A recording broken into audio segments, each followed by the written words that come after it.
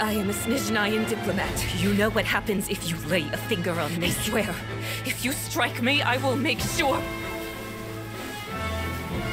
The Fatui will make sure that your precious Inazuma... Stop! I order you! And you!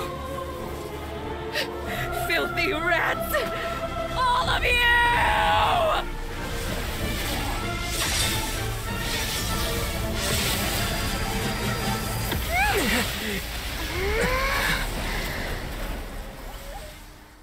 La Signora's death came as a shock. Not only did we witness one of the first on-screen deaths, but the dreams of summoning such a beautiful villainess also went up in smoke as soon as the Raiden Shogun unleashed the Muso no Hitotachi. Of course, that hasn't stopped people from debating whether or not she's truly dead, or if being alive is necessary for a character to be able to be summoned. But I think that's the wrong conversation to be having.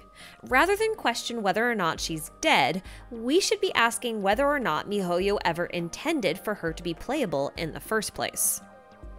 And I hate to break it to you, but I believe that La Signora was never meant to be playable. I am not saying this for shock value or to crush the hopes of anyone who wanted to summon for her at some point. I just think that Signora's death has created a great opportunity to go over some telltale signs of a non-playable character, and maybe that can hopefully help people keep their expectations realistic as new characters are introduced in the future, by giving you, some things to look for. That aside, I would like to say before we begin that none of the following observations I'll be making are evidence to suggest that she's never going to be playable, okay?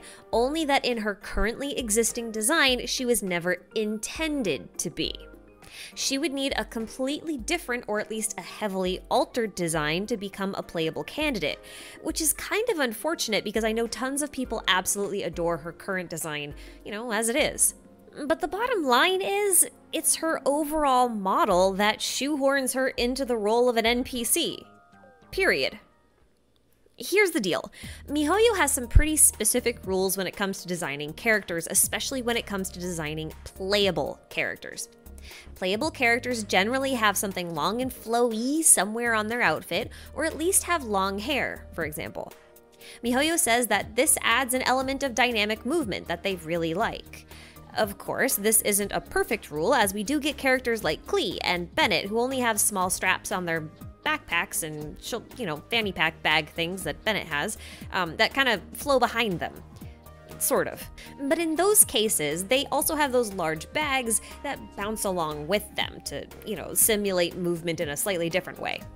The point is that the character has to be designed around their movements and their feel. Klee is tiny, but she's bouncy and kinda heavy. She's got a very Kirby-like feel, so her backpack's movement helps emphasize both her size and her playful bounce. To compare, Yanfei is tall, and she's also bouncy during her attack animations, but her range of movement is much greater than Klee, as she goes up and down and she bends over and all sorts of stuff. So a bag would make her feel way too heavy when she needs to feel much lighter. Klee, by comparison, since she's short, needs the bag to make her feel more compact. But then you have someone like Ningguang, who's mostly a stationary fighter, but she occasionally twirls. Her long sleeves and parted hair help to emphasize her delicate movements here. But there's one thing that every playable character has in common, and that is an appealing view from behind. This is because, while we need to look at the characters from the front during cutscenes and the like, most of the actual gameplay will have us staring at the backs of our favorite characters. MiHoYo goes out of their way to ensure that every playable character has a view from behind that is not only appealing, but very distinctive, like a very distinctive silhouette. You'll notice, for example, that characters with long hair usually have it parted in two so you can see their costume and their overall figure. Capes are always short, and often only cover one half of the body, as illustrated by units like Kaya and Eula. Even someone like Venti, who has the most cape coverage of any character in the game, has his cape split down the middle and made of a really lightweight, bouncy and flowy material that flies all the way up when he moves so you can still see the rest of the back of his outfit. La Signora, on the other hand, was designed to be viewed primarily from the front, and with no extreme movements in mind. This is because you as the player are meant to interact with her from the front. She is a front-facing villain. Like, if you look at her from the back, you can't see her figure at all. She is completely obscured by her cape, and while that cape is split down the middle like Venti's, it's floor length and meant only for dramatic flair. Because the split gets covered by another layer halfway up, any dynamic movement from things like running would be completely obscured. Case in point is this scene where she takes the Gnosis from Venti. You have to get a really low angle in order to see any of her limbs, and that goes against all other design principles for any other playable characters. Notice how other units with dresses or coattails rarely have them go past the knee. The character with the longest skirt is actually Rosaria with a mid-shin length, and although her skirt is also split in 3 separate places, it's also cut inwards so that you can still see the shape of her hips. Signora's skirt in comparison is floor length and completely concealing even though it's split on the sides. But the same can be said of her front. The front skirt flap is kind of a clipping nightmare, being all the way down to the ground. You can just tell she's not designed for anything other than really subtle movements. She's designed to be imposing and regal. Her entire outfit is built around having a foreboding back that turns around into a revealing femme fatale frontal. Like when you get to the king's chamber in a game and he has his back to you to start, and so all you see is that big red fur-trimmed cape, and then he turns around and stares you down, and you'll never see his back again because he'll only face you from the front while he's sitting on his throne. It's like an intimidation thing, right? It's like that moment of turning around that they're going for, that dramatic flair. Anyway, that's the impression that La Signora's design gives.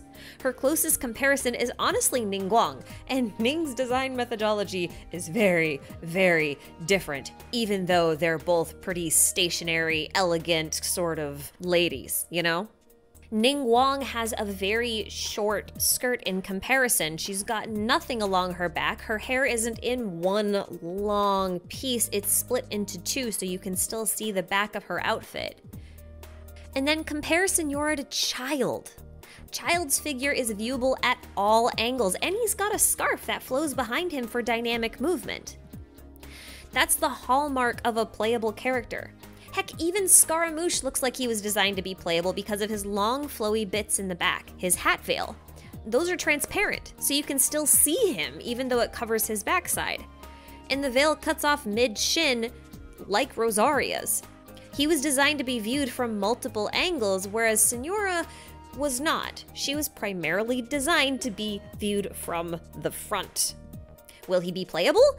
Maybe, maybe not. But the point I'm trying to make is that the design methodology that goes into designing a good villain is different from what goes into designing a good playable character, especially when you're moving in a 3D space.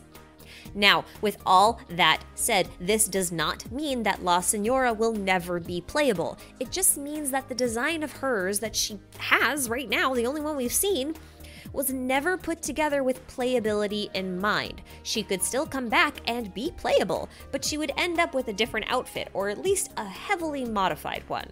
I'm sure that all of her fans actually want to be able to see her curves from behind, right?